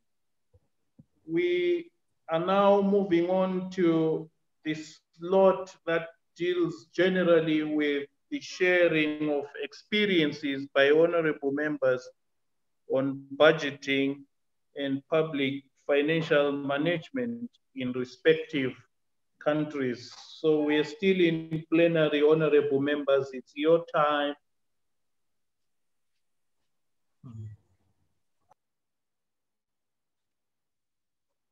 Anyone in the executive to quickly check on our participants? Are we all back?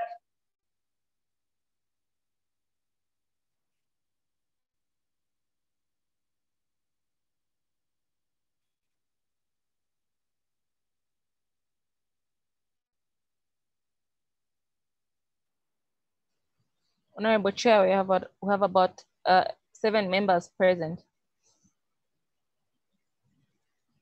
We just lost one member. Hopefully they can connect soon. I'm sure it's owing to the technical glitches. I'm trying to elicit responses, comments from my colleagues. Honorable members, are you there?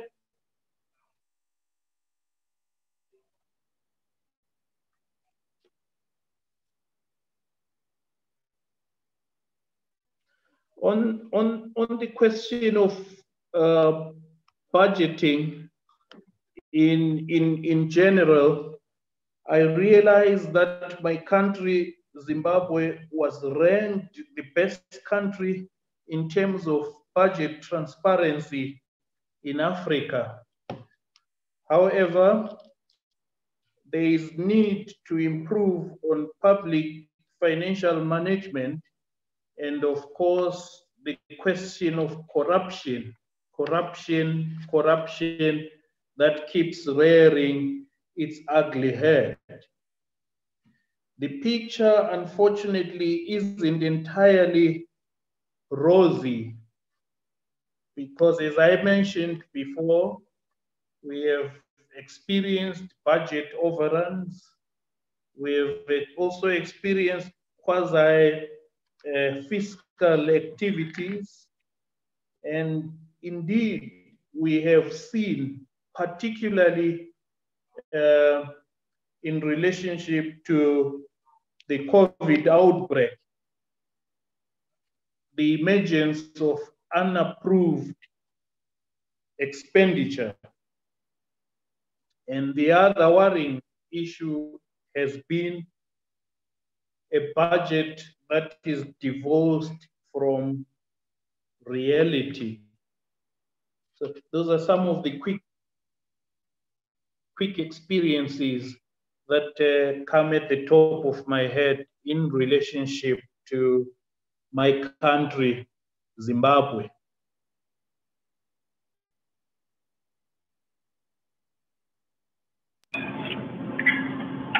Chair, can I come in?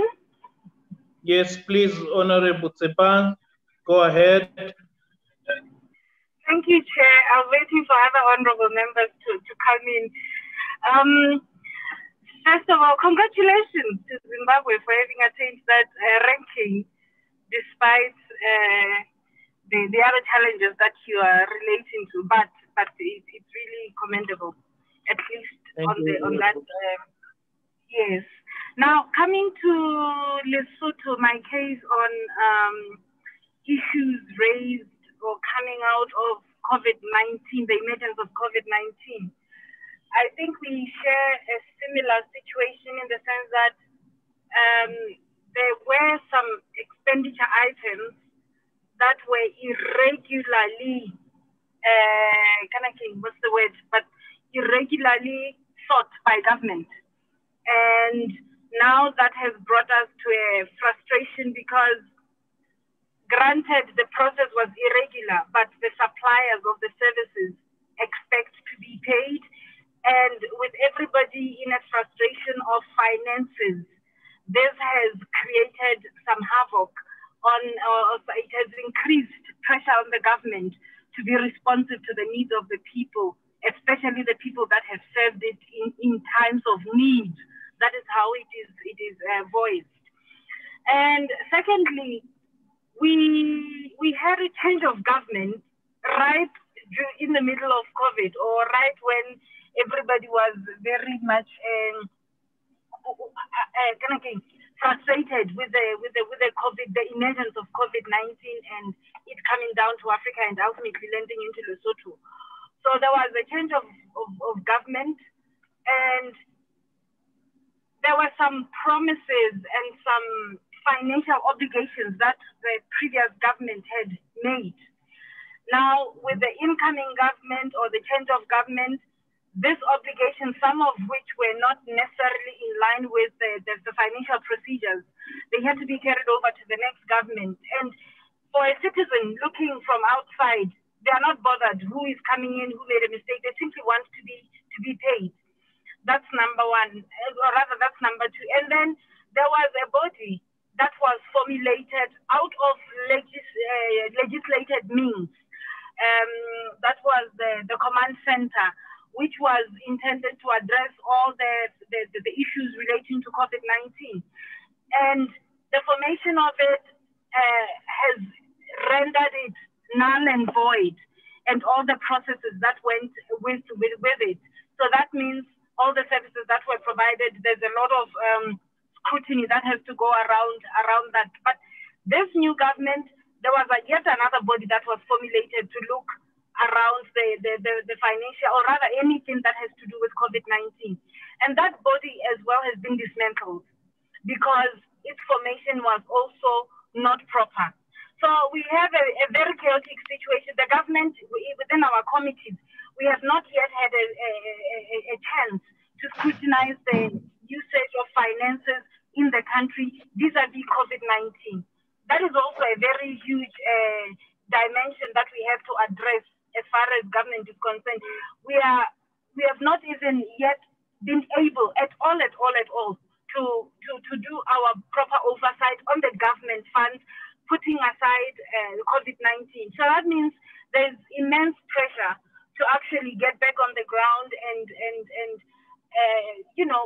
exercise our oversight role in making sure that the government funds are used in the interest of the people, and that is not happening when one is looking from afar. But our hands are sort of tied because there's so much business that is going on. And yes, I accept, as the previous speaker has just said, we shouldn't waste time and every cent must be accounted for. But it's very, very much difficult. During the COVID period also, there have been some donations, there have been some funds coming in from all over the world. We've not yet had time to scrutinize and actually understand how much the government has received from whom and how the funds have been used. So it's quite a serious situation. And we also have now to start budgeting for next year. Everybody's jobless, everybody's frustrated.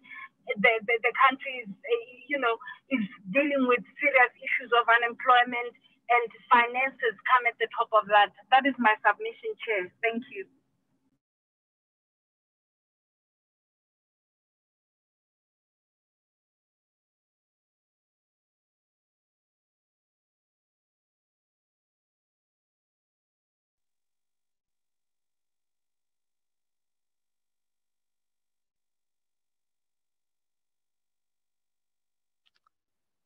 Honorable Tsepang, are you still on? I must have lost quite a bit of what you said, but I'm sure the others were still connected. Yes, Chair, you were having a sip of water. I just closed and said the frustration is about the financial situation in the country. Thank you, Chair. Okay, it keeps kicking me out, but we will make do as it works in fits and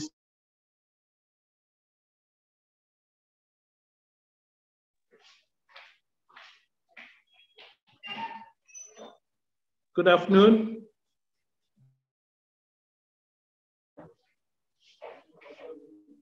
Can you hear me?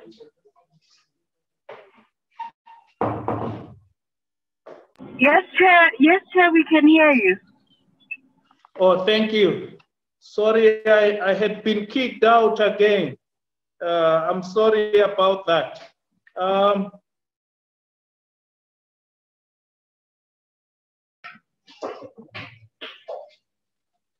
Edna, can you hear me? Yes, Chair, I can hear you. You may proceed. Thank you very much. I'm sorry about the gremlins in our system here. I'm not sure if there was a reaction while I was gone to Honorable Tsepang's input. For our presenters, you may also feel free to come in and respond to some of the issues that honorable members are raising.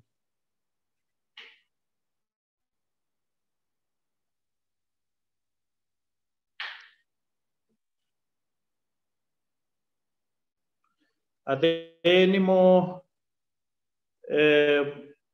inputs from honorable members? Honorable colleagues, are you there?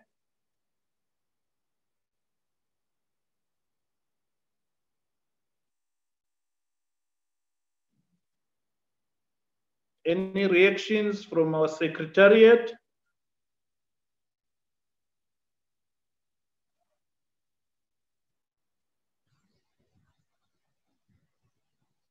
Honorable Chair, we may proceed with the program.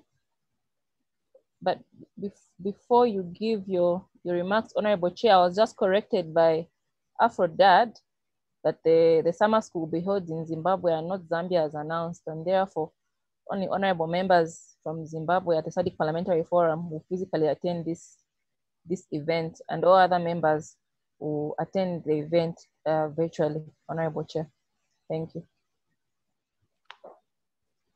Thank you very much.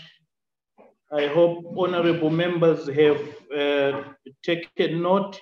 The summer school will be held in Zimbabwe and not in Zambia as announced earlier. if there are no more contributions from the other honorable members, this then brings us to the end of the meeting.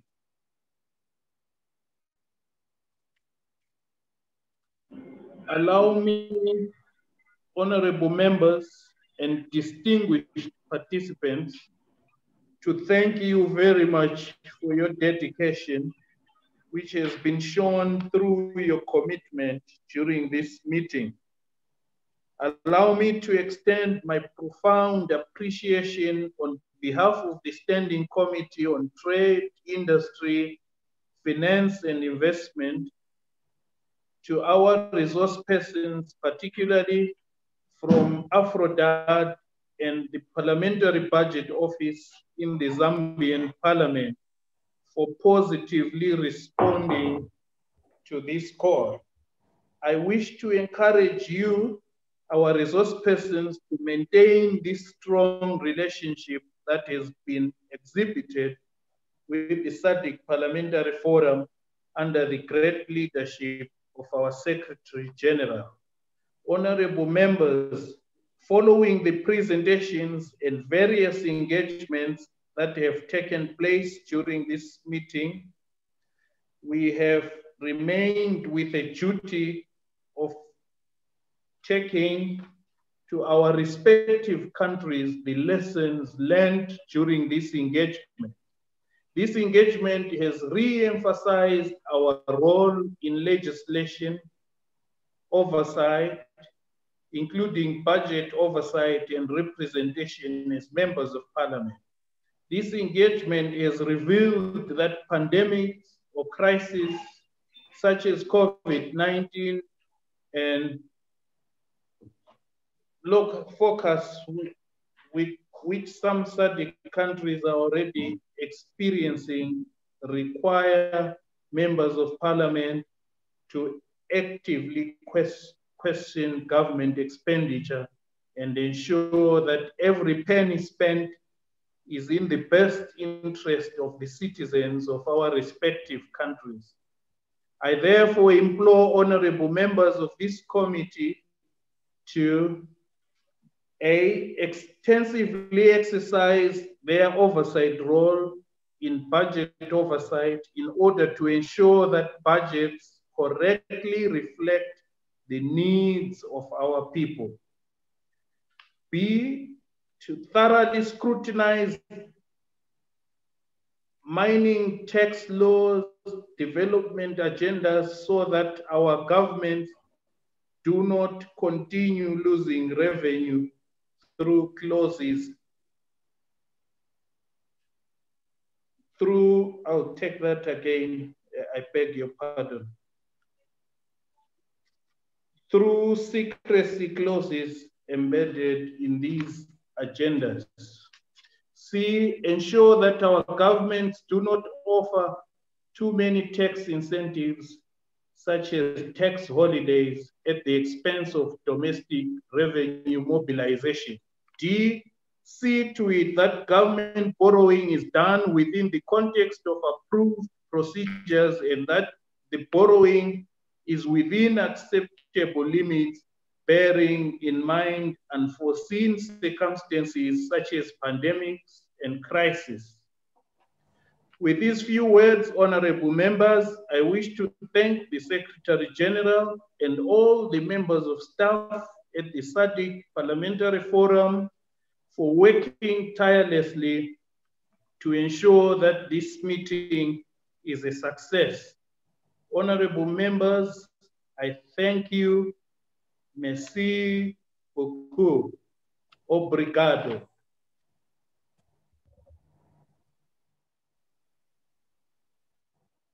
Thank you, Honorable Chair. If it's in order, I see Honorable Tsepang has indicated maybe should want to say something before we close.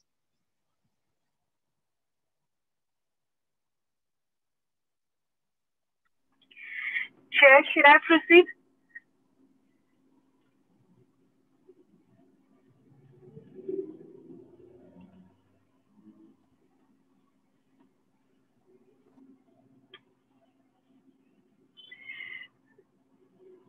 Chair? Okay, Edna, maybe since the chair has already closed the session, we will take the opportunity of reading the comments. Thank you. Honorable Tepang, the chair is trying to connect back. If you could hold on for a second.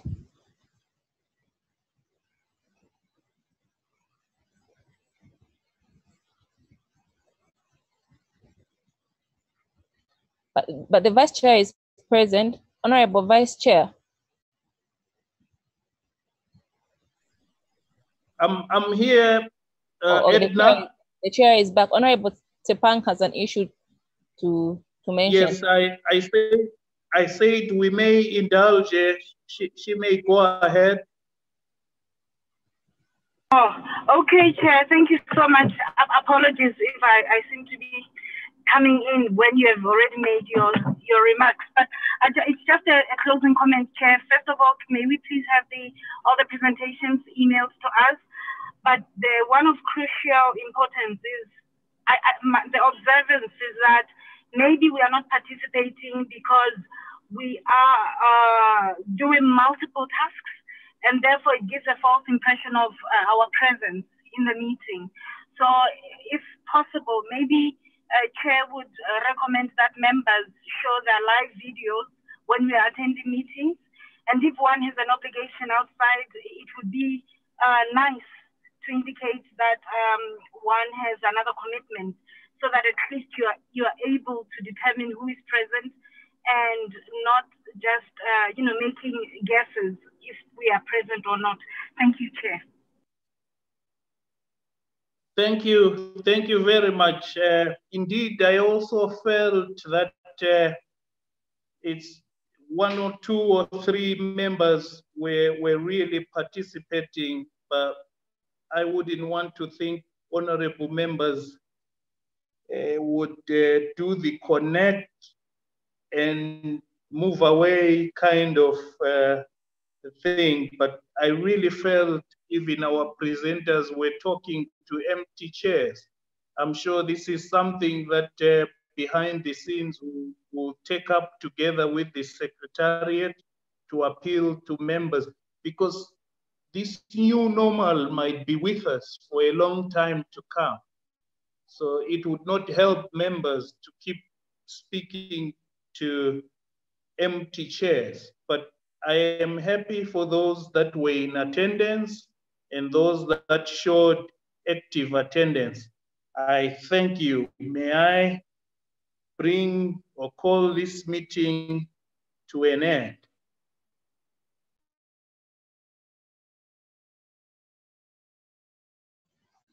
Thank you, honorable members.